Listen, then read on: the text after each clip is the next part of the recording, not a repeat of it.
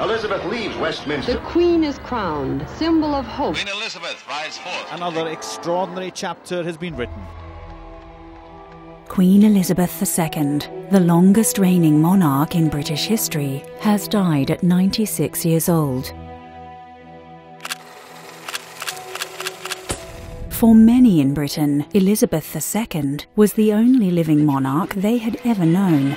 I declare before you all that my whole life, whether it be long or short, shall be devoted to your service and to the service of our great imperial family to which we all belong. Pomp and pageantry are the order of the day as Queen Elizabeth rides in the... During her reign, the Queen helped delicately modernise the monarchy to fit contemporary culture.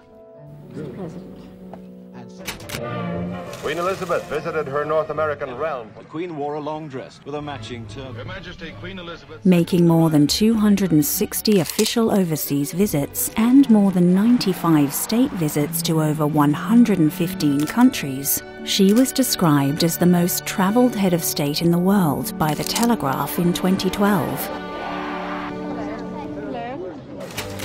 At Buckingham Palace, she hosted leaders from President Kennedy to Pope John Paul II to Nelson Mandela. The Queen rose to make a speech live to the Commonwealth. When I was 21, I pledged my life to the service of our people, and I asked for God's help to make good that vow. And God bless all of you.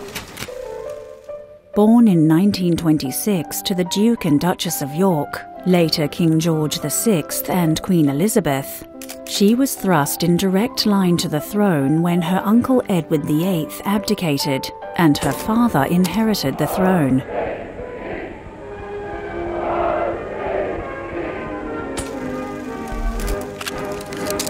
When her father died in 1952, the Queen ascended to the throne at the age of 25. He places it upon the Queen's head and removes his hands. The assemblage in one voice cries, "God save the Queen."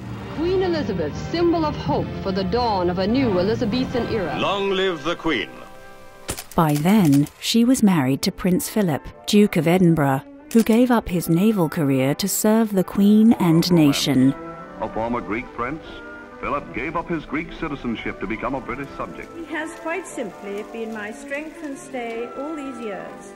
Together, the couple had 4 children and remained together until Philip's death in 2021. A patron of more than 600 organisations and charities, she enjoyed her leisure time surrounded by her beloved corgis and dorgies, giving shooting parties and breeding horses. The corgi has a long association with the Queen. Since the age of 7, she's owned over 30, but now has just 2. And where did you come?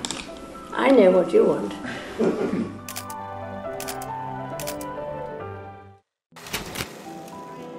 She is survived by her 4 children, 8 grandchildren, and 12 great-grandchildren. I'm incredibly lucky to have my grandmother in my life. She's a remarkably energetic and dedicated guiding force for her family. George and Charlotte, too, will discover how lucky they are to have such a wonderful great-grandmother, a role model for the rest of their lives. We none of us will live forever.